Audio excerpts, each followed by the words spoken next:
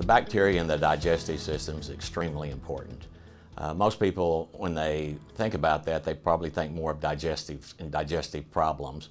But research, and it's continuing research to this day, has become more and more involved, and it's showing that the bacteria in the gut is not only associated with digestive disturbances or digestive problems, it's also linked into your mood and, more importantly, to your immune system.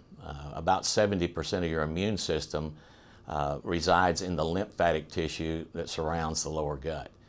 And that is directly connected all over the body, and it's modified, it's potentiated by the probiotics or the good bacteria flora that reside in the gut. So it's extremely important. What people are finding with probiotics, there's a lot of changes that go on, and there are immediate changes that go on, and they're very beneficial. But if you're taking a probiotic, there's a few things you want to keep in mind. One is you'd want to limit your carbohydrate content, basically the simple carbohydrates, because they have no fiber. Complex carbohydrates have a fiber that feeds the probiotics or the good bacteria in the gut.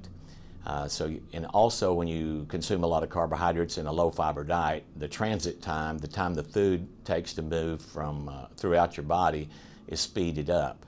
And when it does that, it has less, the good bacteria have less potential to grow and proliferate in that area, so that becomes an issue.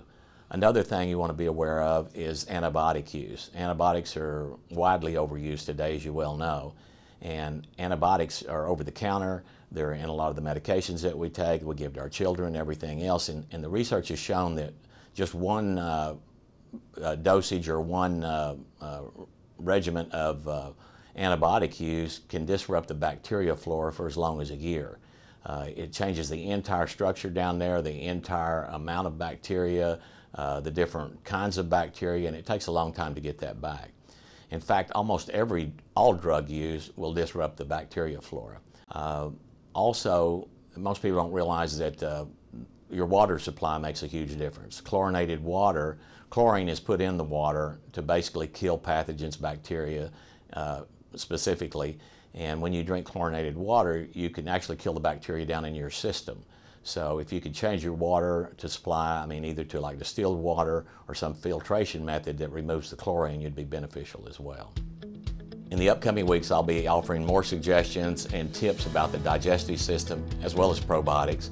But in the meantime, if you have any questions whatsoever, if you'll just post them on my Facebook page, I'll do my best to answer them.